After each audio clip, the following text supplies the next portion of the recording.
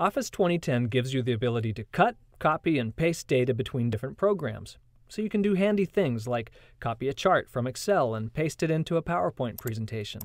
Here's how it works. Select data by clicking on it or highlighting it if it's text. Then click the Cut or Copy command. Now it's stored in a memory device called the Office Clipboard, so you can paste it later on. And just FYI, the clipboard can store up to 24 items. Seeing and pasting items stored on the Office Clipboard is easy. First, move the cursor to the spot where you want to paste your data and click the mouse in that spot. Then, click the Home tab. Click the Show dialog box icon right here in the Clipboard group. The Office Clipboard pane appears on the left side of the screen.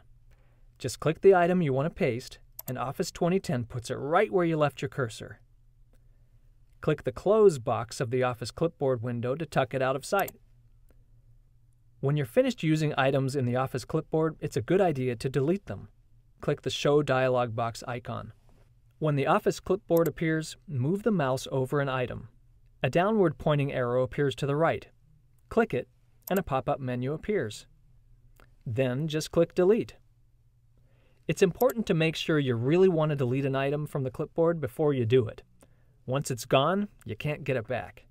The Office Clipboard holds 24 items. When you get to the 25th item, it automatically deletes the oldest item from the clipboard.